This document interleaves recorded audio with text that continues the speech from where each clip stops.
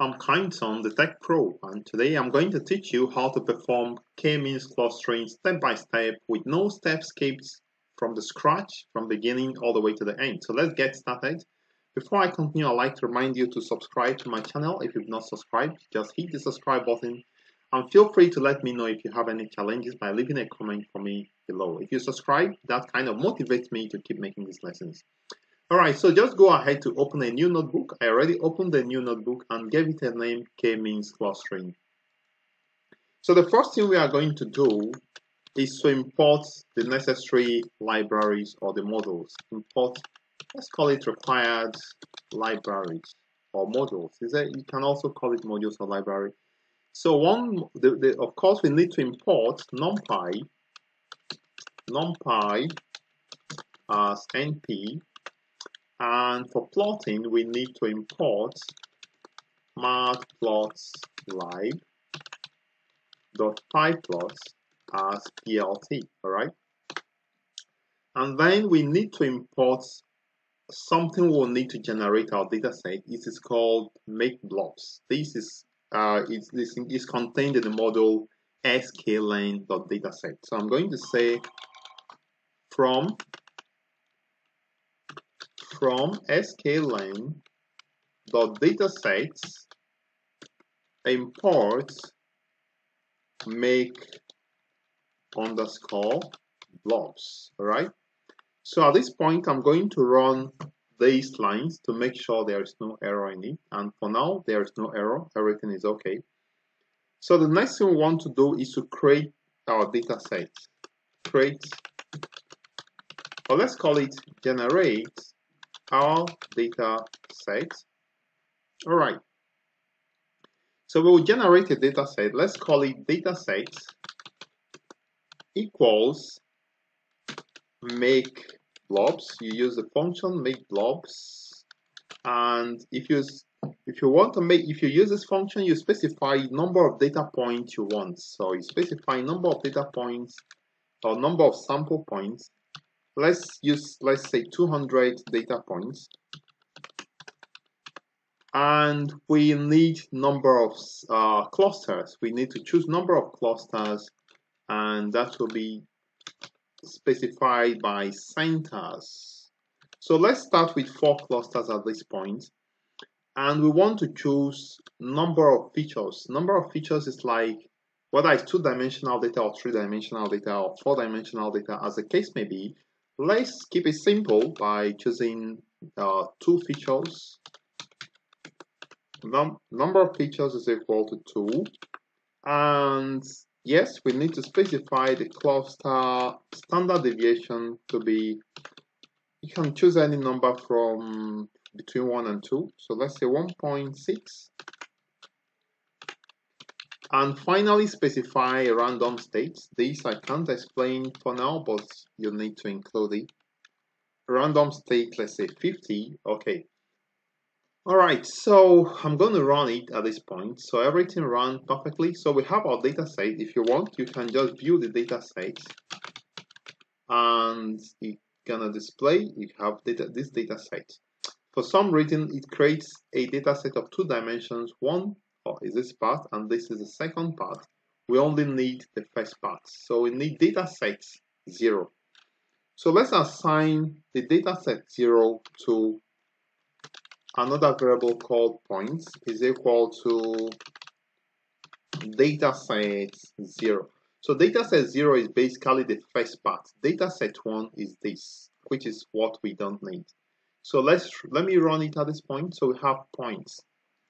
All right, so at this point we have our data sets. What we can now do is to start performing k-means clustering. So before we perform k-means clustering, we are going to import k-means. So k-means is available in sklearn.cluster. So I'm going to say from sklearn.cluster import k-means. Take note of the case because we have the first two letters of first two characters there K and M, they are uppercase. Make no mistake about it.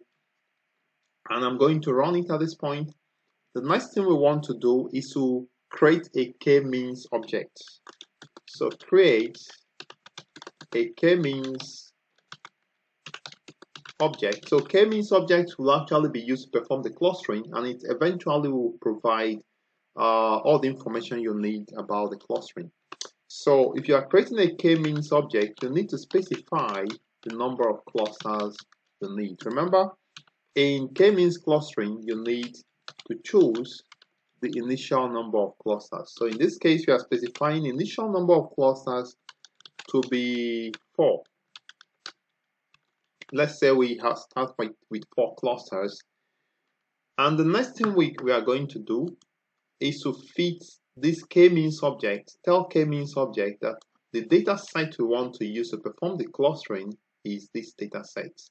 So to do that, simply say k-means.fit and just give it the data point or the data set we want, and then let's run it. I also like putting comments so that will help you be able to read this code. Feed the k-means object to the data set. So at this point, you could actually print out, or you could actually view the data to see how it looks like. This data has not been clustered at this point, but you can view it to see how it looks like. So let me just paste the codes to view it and this data point. So let me just take out unnecessary things. This is not necessary. So if I do a scatter plot of these data sets of the data, this is what actually data sets, not data. It's actually data sets. So it also we have data sets at this point. So run. So this is how the data set looks like. It's not clustered at this point. It's just normal data set. So let's now perform clustering, which we've done. We fitted the k-means object through our data set, which is this.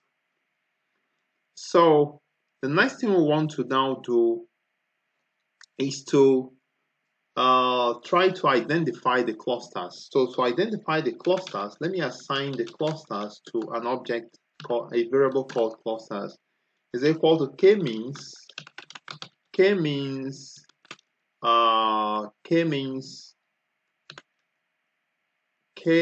of cluster centers. Okay, k-means of cluster centers.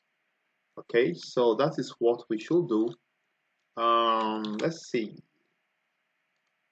All right. So I'm going to now print out the clusters. Let me print out the clusters at this point. Let me use a comment first. Print out the clusters. So you can just say print clusters. So if I run it, you can see that it displays the clusters. These are the points and for the clusters. Okay. All right, but we are not done yet. So what we now want to do is to now continue to readjust the values of these centers of these clusters until we have convergence. So to do that, what we are going to do is simply say I want to create a new object, and I'm going to say k-means dot fit predict points. So what we are doing here is this is the same data point we have, and then we are trying to recalculate the positions of the clusters using our data set. And I'm creating a new object called k-means. So basically it's still the same as the clusters, but this time we are adjusting the position of the centroids of the clusters until we have convergence. So I'm going to run it at this point.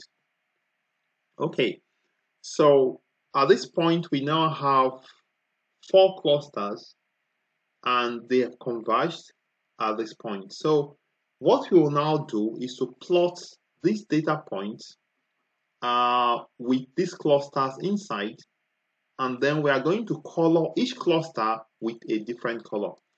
So let's start with plotting the first one. Let me just check YKM. Okay, so this cannot. So this so this is YKM. So this YKM is values assigned to each data point. So instead of using all the values we predicted, it assigns it of digit 1, 2, 3, 4 for each data point. Is actually each data point could be in cluster 1, cluster 2, cluster 3, or cluster 4. So what we are saying is that if we have, let's say we have points. So this point, you see, each of these points, like this one, belongs to either cluster 1, cluster 2, cluster 3, or cluster 4. Cluster 0, 1, 2, 3, right? So that is why we have YKM counting from 0 to 3. Okay, let's go to the interesting part. Let's plot the data sets, and then we try to put the clusters in between. So I'm going to do a scatter plot, plt.scatter, and for points where km is equal to 0, for points where ykm is equal to 0, 0, and for points for ykm is 0, 1. Ykm is 0, 1. So this is like the first cluster. All right. So let's use size to be size of the marker to be 80. Actually, I'll use 50, and let me color it to be red. Right. So I'm going to plot it at this point. Points, actually points, not points. So points. Okay, so it says unknown property size. So this is not size, it is just S. So S is for size. So it's actually marker size. All right, so we've plotted the first point. So we're having this point all over the place. The reason is because we've not had any other point plotted.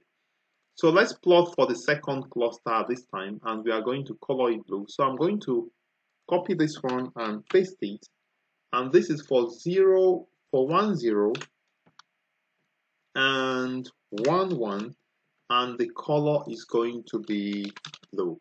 So let's run it. So we have 2 clusters I printed. Let me just use plt.show. All right. So let's do for the remaining 2. So I'm going to copy these 2 and paste. Okay. So I have 0, 0, 0, 0, 0, 1. So I have 1, 0, 1, 1. This should be 2, 0, and this should be 3, 0. So this should be 1, 2, and 3. All right. So now I want to color this one yellow, and I want to color this one cyan. Let's color the second one, let's say red, green. Okay. So at this point, I'm going to run everything, and now we have all the clusters. But we are not done yet. Let's now position the centroids, or the clusters, at the position where they are. Remember, we have 4 clusters, you can see. So let me just position them in this place. I'm going to say plt, sorry for this, plt.scatter. This time I'm going to plot clusters 0, cluster, because we have this is 0, 0, this is 0, 0, and 0, 1. So cluster 0, 0, and point clusters 0, 1. I think that should be correct. I don't really know. So I would like to use marker to be star, if I'm not mistaken, to be star, and the size of the marker should be, let's say, 100. So let me try. Plots name, plot is not defined, so this plt, actually plt and not plot. So let's see. All right, so let's see. Okay, so we have marker, but we also need the color. Let's color it black so that it becomes clear. Color equals black. All right. So you can see the size is quite small. I'm gonna make the size to be. Let me try to make the size to be, let's say, 200. Okay, so I'm going to run again. Okay, so I think it's hiding, it's kind of hiding behind. So maybe I'll try to put it under. I don't know if it's gonna work, but it's hiding behind. So I'm gonna run. All right, so you can see one of the cluster centers is right here. Let's do for another one. Let me do for another one. This time, copy this. This time, let's do for, this is 0, 0, 0, 1. So this is 1, 0, and 1, 1. 1, 0, and 1, 1. Let's leave the size to be the same. And I'm going to also do, meanwhile, let's just run it so that we just see how it is. So you see the second centroid for the second cluster, and we are going to repeat this, the same thing for the other two. All right, so this is 2, and this is 3. Then we go for the last one. This is 2, and this is 3.